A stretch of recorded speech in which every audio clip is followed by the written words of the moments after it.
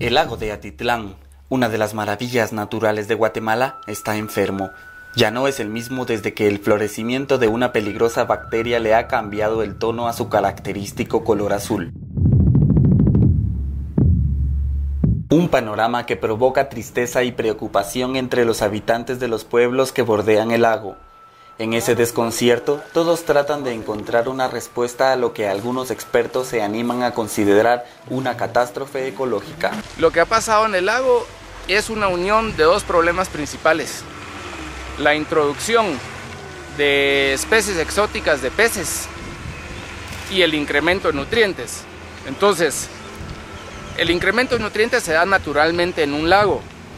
Las actividades humanas, más si hay unas actividades de desarrollo desmedido y sin regulación, sin buscar un desarrollo sostenible, aceleran el proceso de alimentación de nutrientes en el lago, donde hay más fósforo disuelto por litro. La causa de la enfermedad es un microbio que floreció debido a factores ambientales que cambiaron el equilibrio del lago. El nombre científico es Cianobacteria, la que se alimenta de sustancias que van a parar al lago. Estamos recomendando no contacto con el agua ni la injerencia del agua, debido a que el desconocimiento de la especie de esta cianobacteria específica en el lago es que por prevención estamos recomendándole a las personas no el contacto con el agua, porque pueden producir alergias a la piel, que eso es la acción más inmediata, y por eso nosotros estamos recomendando el no contacto con el agua ahorita en este momento que está el florecimiento.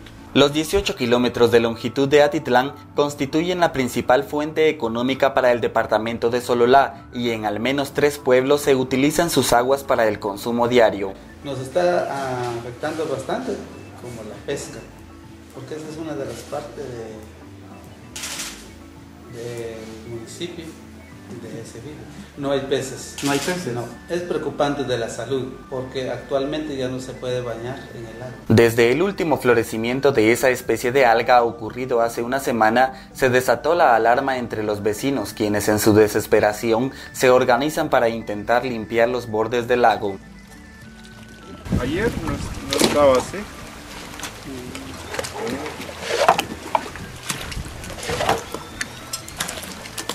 Solo de viernes y se pasa, pero hoy ya no va a pasar. No, se quedó ahí. Se quedó ahí. El aspecto de la bacteria recuerda lo ocurrido en Amatitlán, cuyos niveles de contaminación le robaron su belleza. Para evitar que lo mismo suceda con Atitlán, varias organizaciones llevan a cabo reuniones para plantear propuestas urgentes, que aunque no logren la limpieza total del lago, hagan que se detengan los focos de contaminación. No habíamos tenido un detonante tan alarmante como este para que todas las autoridades y todos los sectores reaccionáramos y dijéramos, hasta aquí, ya no podemos seguir, como decimos en buen chapín, pendejeando. Entonces no es que no supiéramos lo que había que hacer, es que no estaba el presupuesto o no estaba la voluntad de las autoridades correspondientes. El problema de falta de educación a nivel de la población es otro y se refiere más, por ejemplo, al problema de agroquímicos. Estamos utilizando un exceso de agroquímicos y lo que hay que hacer es reducir, controlar su uso para usar solo el mínimo necesario y no sobresaturar los suelos. Al mismo tiempo, un grupo de científicos encabezados por la bióloga Margaret Dix, quien por años ha estudiado el lago de Atitlán, trabajan para determinar qué tan nociva puede ser la bacteria. Del lago han recogido muestras para comprobar sus niveles de toxicidad y dar un diagnóstico de qué tan enfermo se encuentra. Lo que medí, la claridad.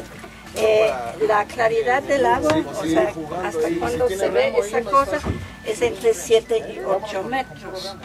Cuando el lago estaba bien, por las orillas estaba 14, 15, y en el centro estaba 17, o sea que es como la mitad. Llegó el momento de reconocer todo aquello que se dejó de hacer por años y que ha causado este daño progresivo. Sin embargo, las esperanzas se mantienen y entre la fatalidad surge un optimismo que, según los ambientalistas, debe contagiarse para modificar aspectos de la vida cotidiana y no seguir utilizando el lago como un vertedero. Señores, la madre, la abuela lago nos está jalando las orejas y nos está llamando la atención porque la estamos dañando, abusando, ignorando.